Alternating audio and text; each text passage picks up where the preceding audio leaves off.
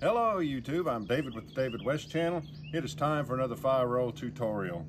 People are still struggling with the fire roll technique. The three top mistakes that I see people making are they are not mastering the cotton and ashes fire roll first before they go to other fibers and fillers. You're going to have to get good at this. You're going to have to get to where you can do every single time you get an ignition. Doesn't matter if you got a lot of ashes in there, little ashes in there, if it's moist outside, if it's windy, if it's cold, you need to master the cotton and ashes fire roll before you try any other fibers and fillers.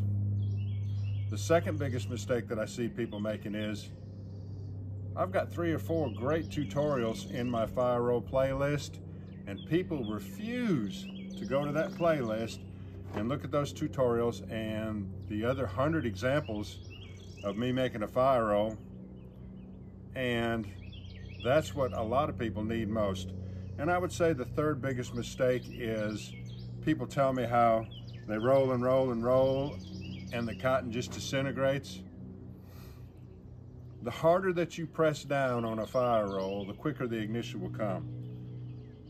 But if you don't press down hard enough, you're never going to get the ignition, and that abrasive ash in there is just going to break down the cotton and make it disintegrate. So let me go ahead and harvest these ashes. This is some tulip poplar that I burnt yesterday, some pine needles, and some punk wood. You don't have to sift your ashes, but I just like to do it.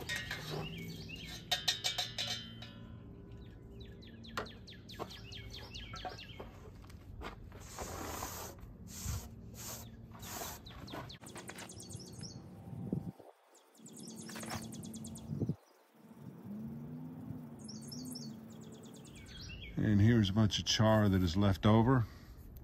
It will fire roll, but it's not as good as wood ash.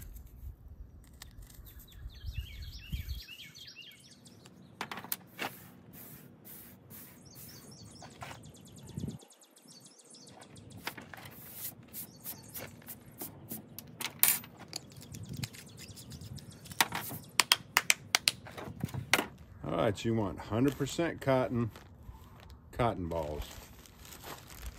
Sometimes it can be aggravating about finding the end.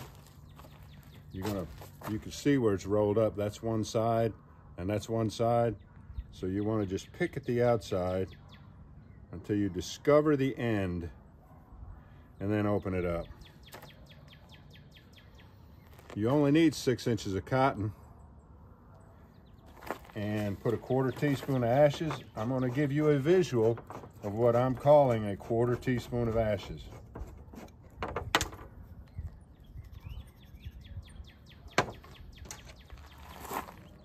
That's all you need, and then some ashes on the outside of the roll too.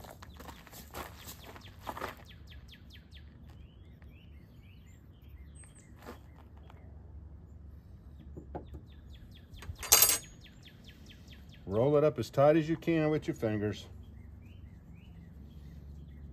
Give it some forward rolls with your hand to further tighten it up.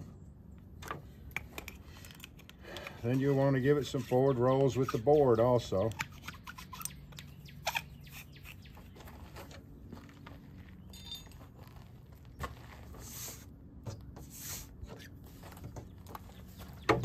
Just 3, 4. Then I like to give it 10 rolls in this direction, turn it 180 degrees, and give it 10 more rolls.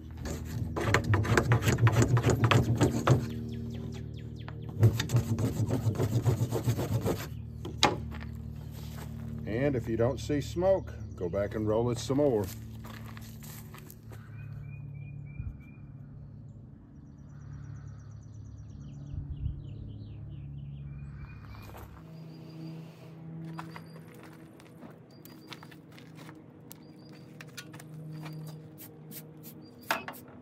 Now, I told you what 3 of the most common mistakes are.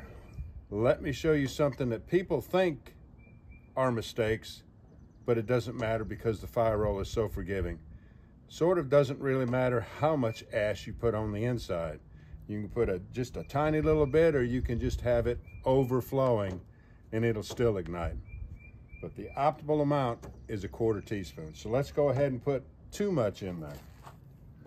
And that is 3 times more ash than you would need. Probably won't be able to get all that to stay inside the cotton.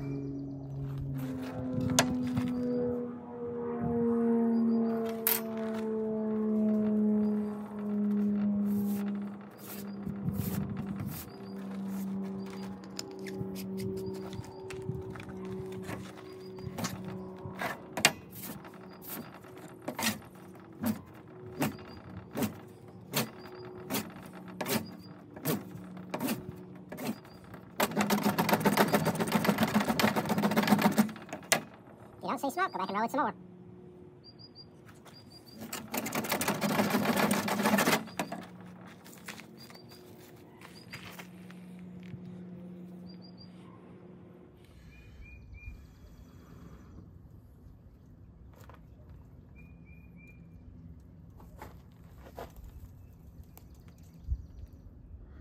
That little bit right there will fire roll.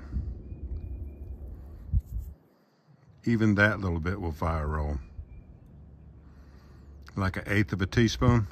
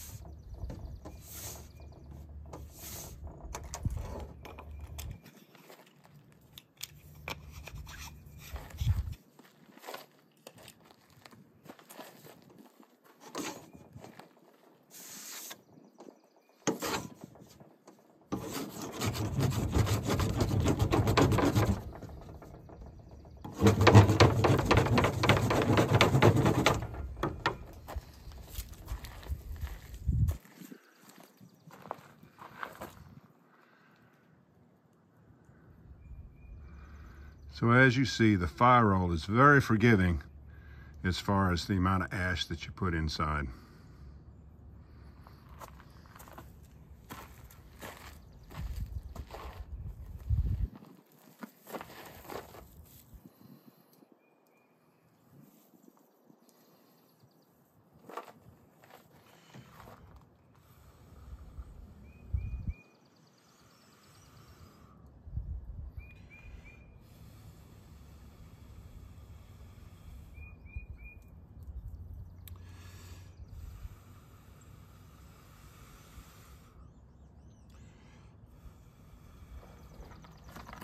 All right, y'all, do me a favor.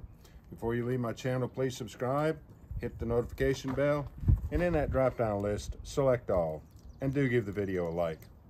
I appreciate you joining me on this one. We'll catch you on the next one.